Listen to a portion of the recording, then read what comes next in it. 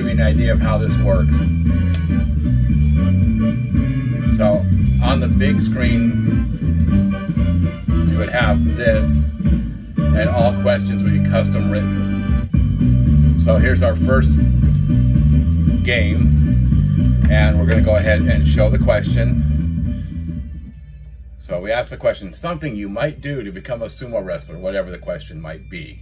Okay, then obviously we go just like Family Feud, go down the aisle and ask questions. You know, ask the question and get answers. And let's say they get it right. And, you know, let's say it's, boom, gain weight.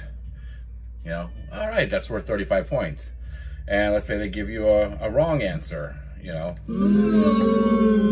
And give them an X. And then, you know, the next answer, of course, boom, learn to wrestle. Work out. Another X. And a third X. So now we give obviously the other team a chance, and they go, oh yeah, I got it. Okay, buy a diaper thingy. Anyway, so there's your answer, so on and so forth. And then we just move on to the next question, awarding points for each round. Boom.